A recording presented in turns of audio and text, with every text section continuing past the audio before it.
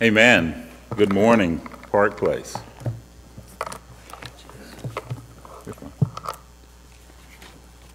This morning, we will be partaking of communion for the first time in some time. What we'll do first is we'll actually have the sermon, and then immediately following the sermon, we'll take communion as a family. Amen?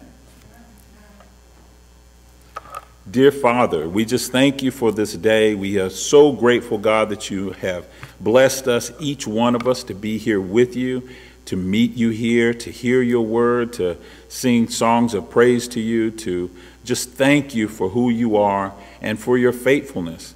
Now, Lord, even as we have in obedience gathered here today, we are asking, Lord, that you make your presence known, that you hear our prayers from our hearts, that you bless us with your word, and that you help us to learn more about you and about your character, and that you help us to be the people that can be a blessing to others. That even as we saw the video today, there is a hunger around the world for you. And you said that we are to lift up the name of your Son, Jesus Christ, to lift up the example of your Son, Jesus Christ. And as we do that, those hearts and minds will have an encounter with your Son. So, Lord, today, bless us as we go into the Word, and we thank you for it in advance. In Jesus' name, amen. Today, we will be in Luke 8. Verse 43 and 48, and I'll give everyone a moment to get to that passage of Scripture.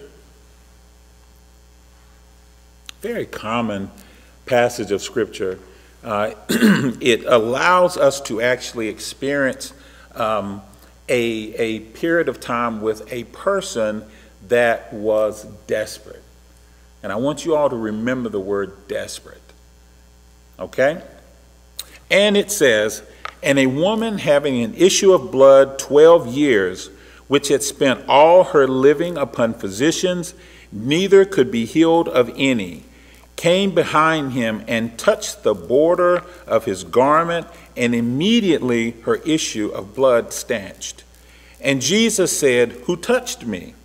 When all denied, Peter and they that were with him said, Master, the multitude throng thee and press thee, and sayest thou, who toucheth me? And Jesus said, Somebody hath touched me, for I perceive that virtue is gone out of me.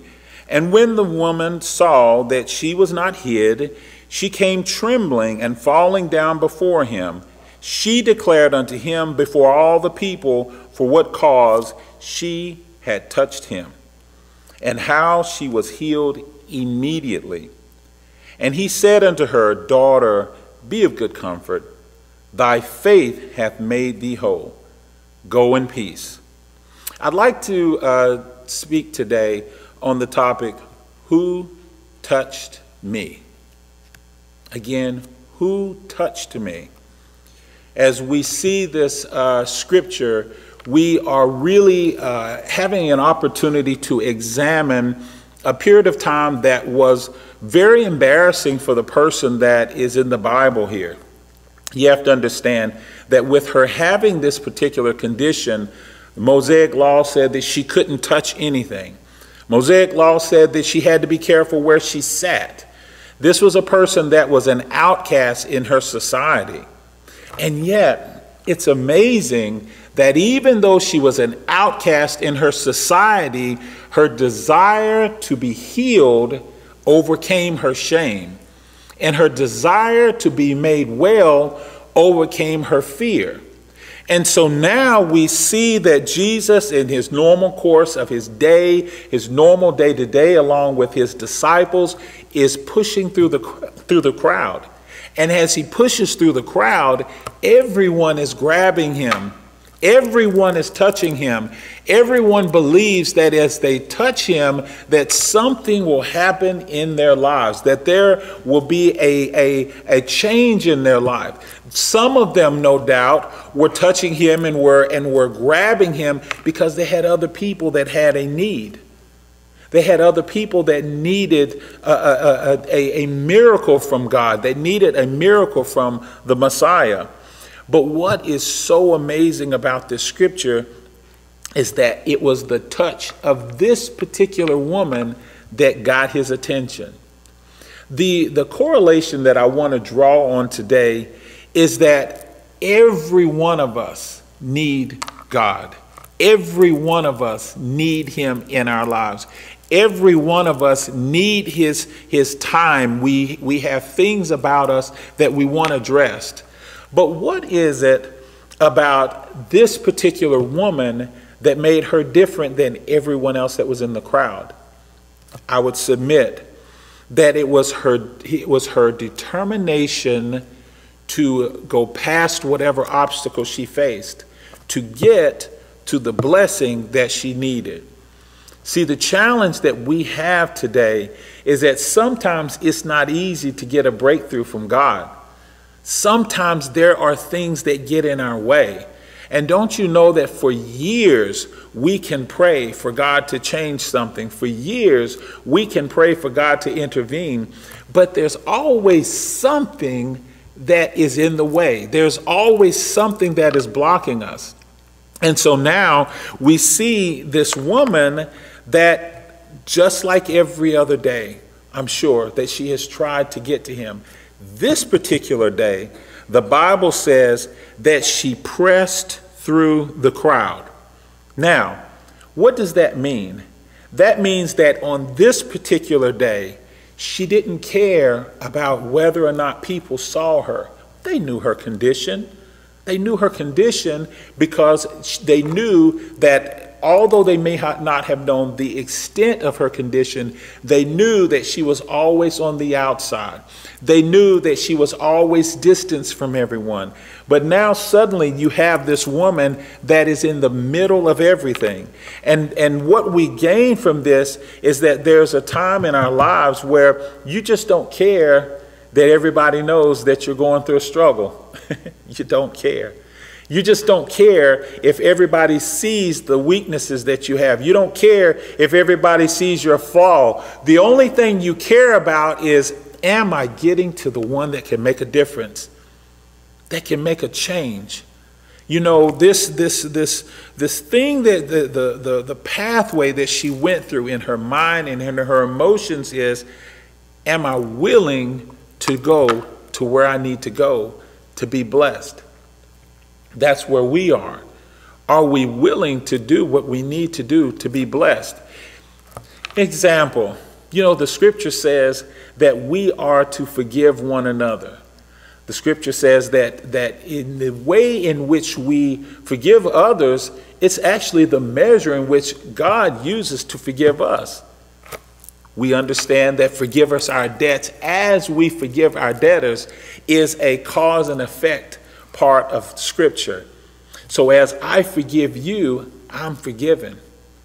As I extend forgiveness to you, I am forgiven. Unforgiveness is a sickness. Unforgiveness is a disease. It is no different than the disease that we saw here in scripture. And I'm sure each one of us, as we look throughout our lives, there are going to be some places where we have to be pretty honest with ourselves and say, I haven't forgiven that person. I haven't let that thing go. And we stand today just as sick as that woman in the Bible. It doesn't matter if it's our spouse. It doesn't matter if it's our children. It doesn't matter if it's another member of our church body. It doesn't matter if it's a neighbor. We stand just as sin sick as the woman in the Bible. And so the obstacle that we often go into is unforgiveness. Every time we think that we're going to feel a little better about that person, they'll do something else that we don't like, and the obstacle will get bigger. Is there anybody in here that can be transparent like me and say amen to that? You get to the place where you say, Jesus, you're on my side today. I think I can get past what they've done. And you muster up enough strength and you're pushing through this thing called unforgiveness to get to a place of forgiveness, which is our healing, and they do something else. And I'm sitting here and I'm smiling. I'm like, Lord, why are you putting me in this passage of scripture? Why are you parking me here? And as a preacher, I have to know that the Holy Spirit knows what he's doing. So I'll just sit right here. We are sin sick. We are sin sick with unforgiveness. The Lord wants us to be one. He wants us to be unified. He wants us to be whole. And yet we allow unforgiveness to stand in the way of getting to Christ. This woman, the Bible said, had to press through it. She had to press through the crowd. She had to press through the ability of people to know that she was doing something out of the ordinary, and it wasn't easy. And so sometimes we have to press through. Galatians 2:20 says, I am crucified with Christ. Nevertheless, I live, yet not I, but Christ liveth in me. And the life which I live now in the flesh, I live by the faith of the Son of God, who hath loved me and gave himself for me. So what this scripture says is that Christ Jesus has died. He has been crucified, and we know as believers that he is risen. But the Bible says here, we've been crucified too. So the question is, are we able to really say that those things in us that Christ died for, that we've allowed him to crucify? Whether it is unforgiveness, whether it is pride, whether it is anything at all that would come between us and the Savior, according to Scripture, it says that as we are crucified in him, that we live. And so the Bible gives us an encouragement that tells us that as he deals with the issues and the problems in us, just like he dealt with the issue and the problem that that woman faced that day, and just as she was able to be made whole by her faith, we also are able to be made whole by our faith. We know that Jesus Christ being crucified set up a different system for us. And so the question is, what actually happened at the cross? When Jesus died, what died at the cross?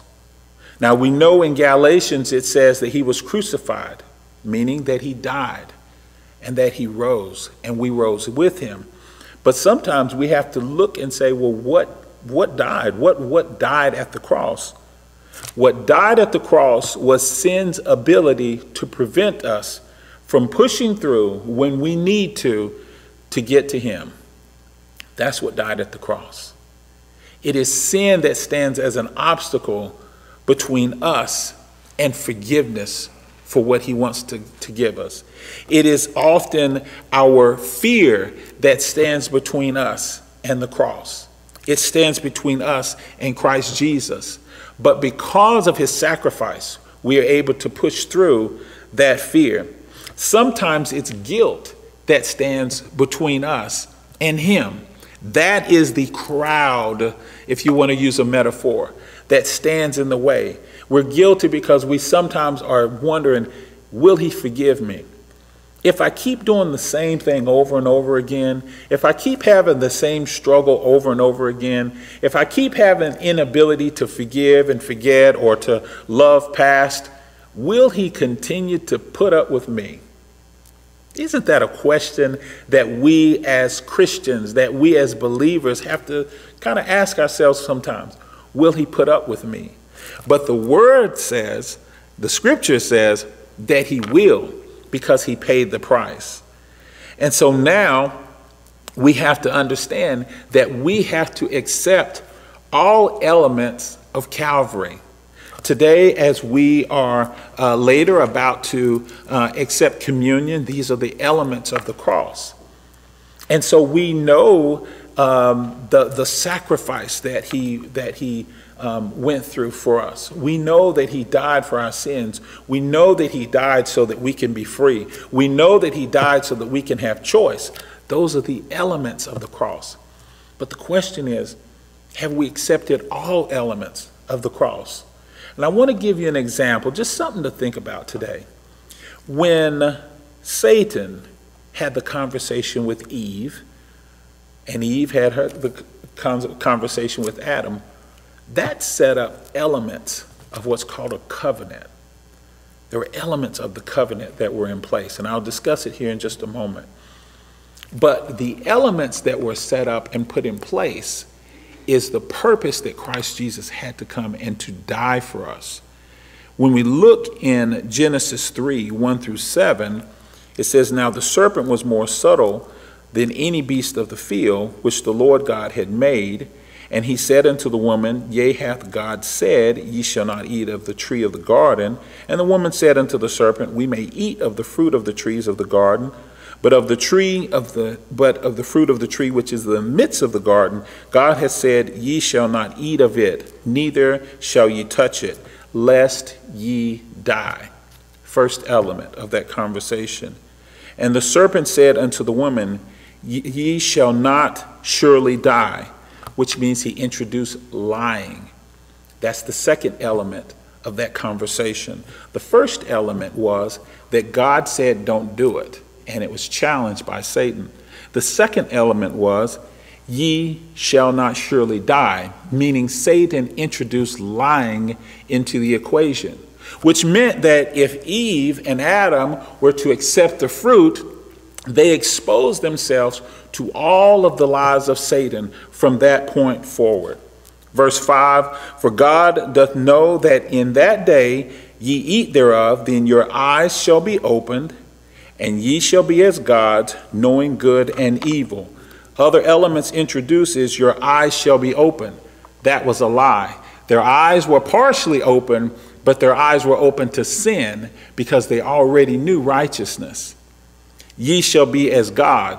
Second lie. They were already made in his image and in his likeness, but because they accepted the lie that they wouldn't die, they suddenly exposed themselves to the second lie that they will be as God. And thirdly, knowing good and evil, exposing themselves to another lie, because God had already given them a true knowledge of good, which by default let them know that they knew about evil. And so, as we look at this example, not just of the woman that had to press through the crowd, but also of what occurred in the garden, it again helps us to understand that the sin that we have in our lives from time to time, the unrighteousness that we have in our lives from time to time, Jesus Christ gave us a remedy.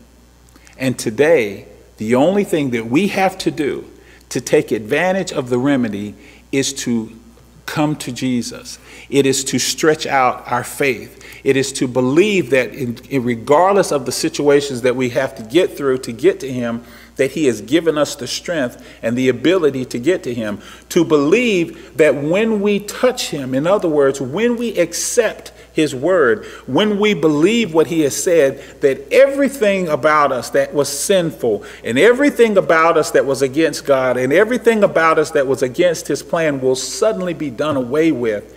That is the faith that we have to have as Christians.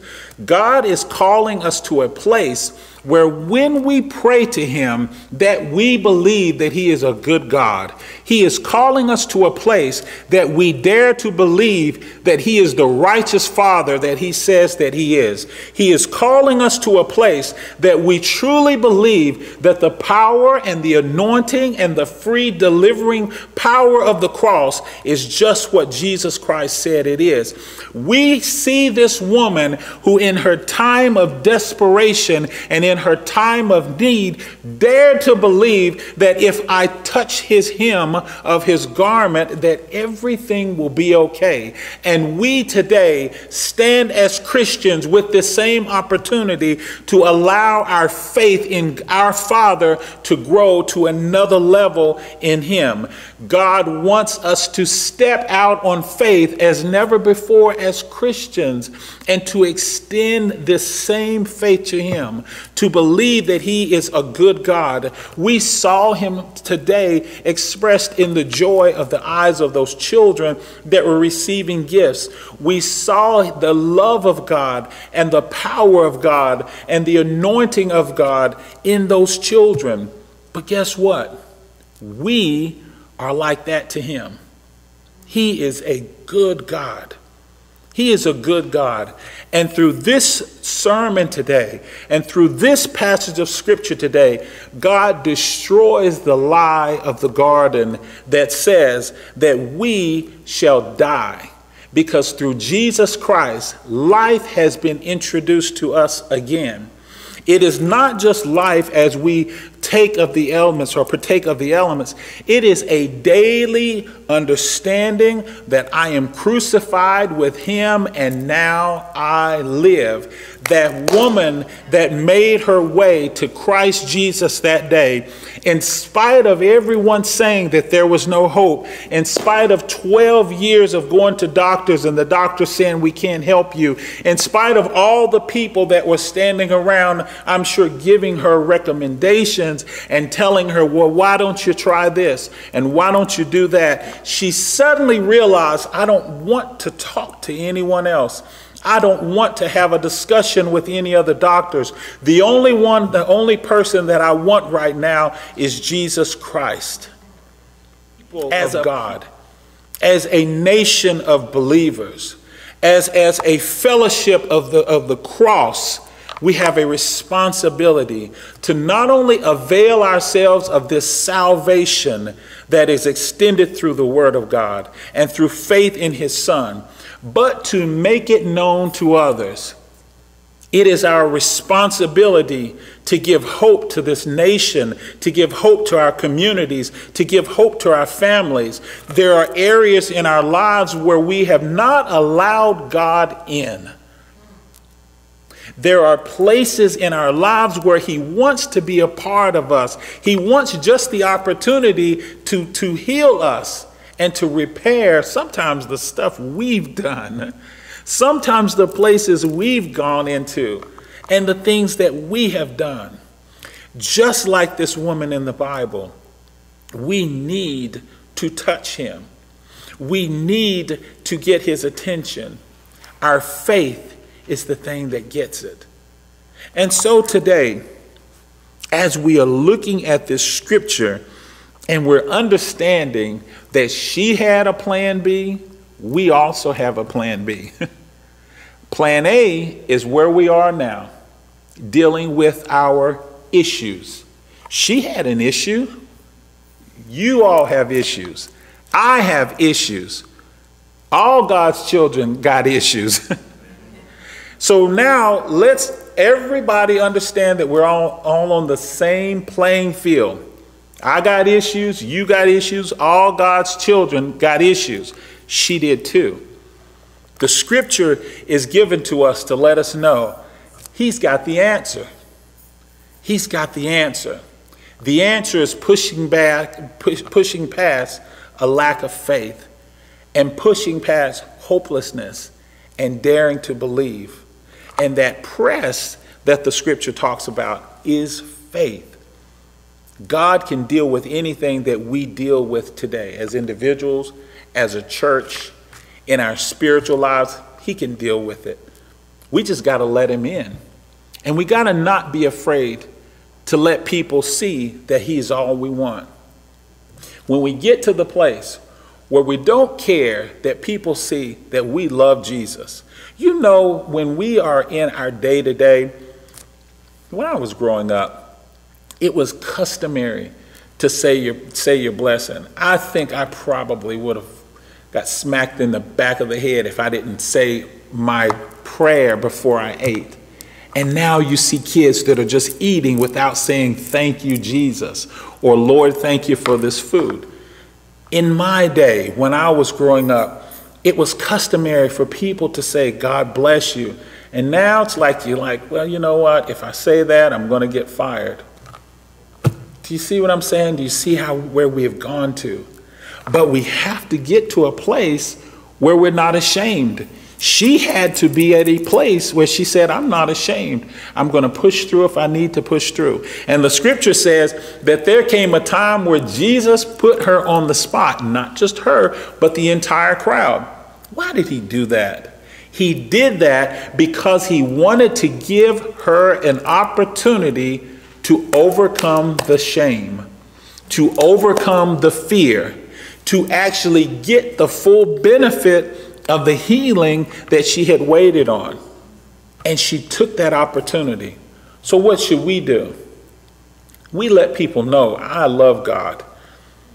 You can like it or not like it. You can talk about me or not talk about me. But my opportunity to reflect Jesus Christ, when you see me, I'm going to take it. That's what we learned from this scripture today. Dear Father, we thank you for this word. We thank you, Father God, for what you continue to do in us and how you teach us, Lord, to move closer to you, to not just say that we are Christians, but to live it, to allow your Son to shine through us. And as we continue to allow your Son to shine through us, you are glorified and people are blessed, and we are blessed and made a blessing. We thank you for that today. Now, Father, as we move forward and we are remembering the sacrifice of your Son at the cross, we're remembering, dear Lord, what he did for us. We're asking, Father, that you bless us as we remember it, and we thank you and we honor you today. The scripture says in Matthew 26, verse 26 through 29, it says, "And as they were eating, Jesus took bread and blessed it and brake it and gave it to the disciples and said, 'Take, eat. This is my body.'" What we have here is a representation of that day. It's a representation of Christ Jesus having a last meal with the disciples before going to the cross and fulfilling his assignment. Scripture says that we are to remember this.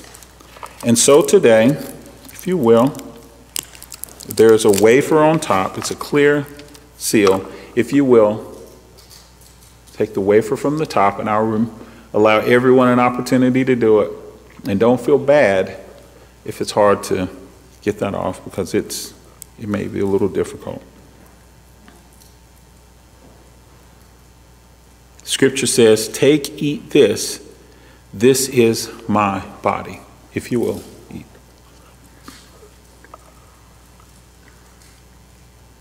Verse 28 says, or verse 27 says, "And he took the cup and gave thanks and gave it to them, saying, 'Drink ye all of it, for this is my blood of the new covenant, which is shed for many for the remission of sins.'"